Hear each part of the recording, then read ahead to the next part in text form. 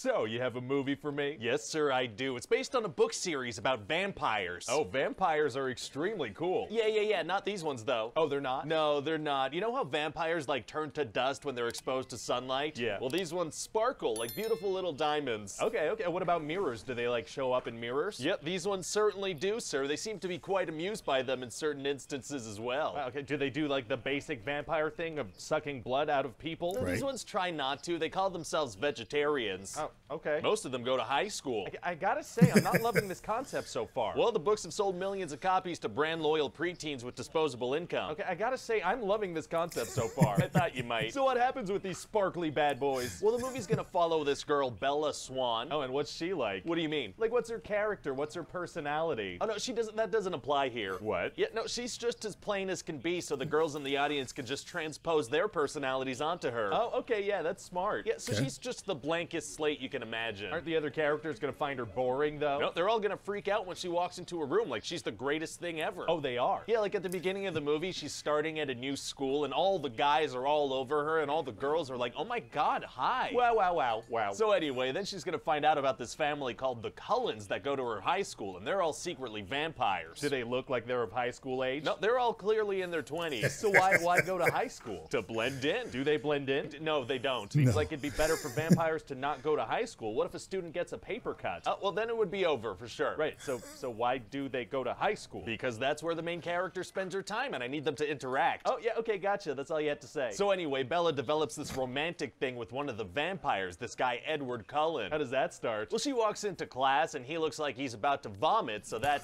really kicks things off. Oh, romantic puking is tight. Yeah, so then he's like super rude to her, and he stares at her like he pooped his pants, and he's trying to see if she noticed. Undeniably romantic. It is, so obviously they fall deeply in love with each other. Because of the poop stares and the meanness? Yeah, and also he saves her from being pancaked by a van and then gaslights her about it ever happening. So does she find out that he's a vampire? Yeah, eventually she figures it out. How does she do that? She Googles it. Oh, characters learning stuff via search engines. That's one of my favorite things to watch. It is very cinematic, for sure. So then she confronts him about it. She's like, yeah, I know you're a vampire. And what does he say? Well, he's like, you shouldn't love me, Bella. I'm like 100 years old, and I've killed people. Oh my god, he's 100? Yeah, he's 100 years old, and he's like, I've been watching you sleep every night for months. I, a very old man, have been breaking into your room and watching you sleep. She realizes how horrifying this is and distances herself? No, she goes with the exact opposite of that. Oh, really? Yeah, she's like a bull. She just sees a red flag and runs at it. Sure sounds that way. Yeah, so then they're officially dating, so they start to do like romantic stuff. What kind of stuff are we talking? Well, he gives her some piggyback rides, they climb some trees, just vampire stuff. Wow. There's also this Just guy vampire Jacob, stuff. right? And he's not gonna do much in this movie, but in the next one, he's gonna be a werewolf. Oh, interesting. Yeah, and there's gonna be a love triangle, because this guy has visible abs, so that automatically makes him a love interest. Very cool. And if we're lucky, fans will like take sides, some will be Team Edward, some will be Team Jacob. My thoughts exactly, sir. There's gonna be a huge debate over which one of these two monsters gets to hook up with a teenage girl. Wow, now that you phrase it like that, I hate it to my very core. Oh, whoops. Whoopsie. But anyway, eventually it's gonna turn out that he was never in love with her. He was just kind of like in love with their unborn child. What? Yeah, eventually when she gets pregnant, he's gonna be like, oh, I am vibing with that fetus. That's my girl right there. Oh my god. So anyway, back to this movie. Bella's gonna get to know Edward's family and go Getting play ahead of vampire ourselves a little bit. baseball. I'm sorry, I thought you said vampire baseball, but that's one of the dumbest things I've ever heard. So what did you actually say? Vampire baseball. Baseball with vampires. Oh, I did hear correctly. Okay, carry on. Yeah, so they do that for a bit, but then because something should probably happen in this thing, some bad vampires show up. Uh-oh, what's their deal? Well, this one vampire, James, becomes obsessed with Bella, like, right away. How come? Because she's the main character. Right. Yeah, so we find out that this James guy is, like, the deadliest vampire there is. He's gonna stop at nothing to get what he wants. Well, sounds like it's gonna be tough to stop him. Actually, it's gonna be super easy. Barely an inconvenience. Oh, really? Yeah, see, they have, like, a little scuffle with him in a dance studio, and then his head pops clean off. Oh, well, good. So then they go to prom, and Bella's like, turn me into a vampire, you coward. And he's like, no, it's the first movie. I can't do that yet. You definitely want to save that for later. Yeah, and then it just kind of ends. So what do you think? Well, it sounds like we're going to be able to manipulate teenage girls into giving us money, so I'm happy. Great. Although I do kind of feel bad for whoever we end up casting as Edward Cullen. Yeah, it is going to be tough to book any badass movie roles after being known as the sparkly vampire dude.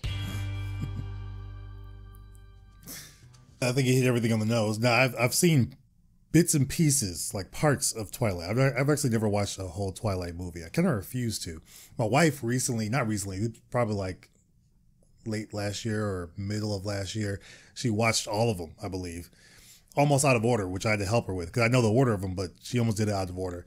And she liked them. You know, more power to her. That's cool. I've thought of like maybe checking out one of them, like the first one, just to see, but it's, I don't know. Let me know if I should. Like, I mean, obviously, it's still funny watching these because Ryan George and Screen Rant, they did just do Twilight New Moon, which is a sequel.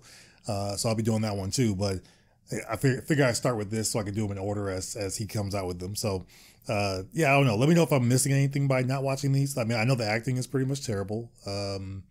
You know, there's some good fight scenes towards the latter movies, but is it worth it? Is it worth the pain of sitting through these and watching these? That's kind of what I want to know. So, you know, just tell me straight up. Let me know if I need to watch these or not. Obviously, we know, yes, Robert Pattinson is Batman. He does now have coronavirus. He's got COVID-19, which sucks. So I'm hoping he's doing okay. But eventually, you know, if he gets better, they'll resume filming on that, get that done. If you saw the trailer, which I'll hit somewhere around here, yeah, actually it'll be over here. Yeah, I think. When it comes to the trailer, there was a trailer at DC Fandom when they had their little virtual conference, which was dope. And that trailer was awesome. So you can watch my reaction to that if you haven't seen that yet. But yeah, let me know what you think of this pitch meeting. It started out slow. I will say that. Started out slow. Wasn't really feeling it in the beginning. And then he kind of did a good job of, you know, catching up and making it pretty funny towards the end there. So I'm looking to see if New Moon is better. I'll see if, you know, that one tracks a little bit better with the comedy. But let me know what you think of this pitch meeting. And thanks for watching. If you haven't subscribed yet, subscribe to the channel, like this video. And as always, I'll see you guys on the next one.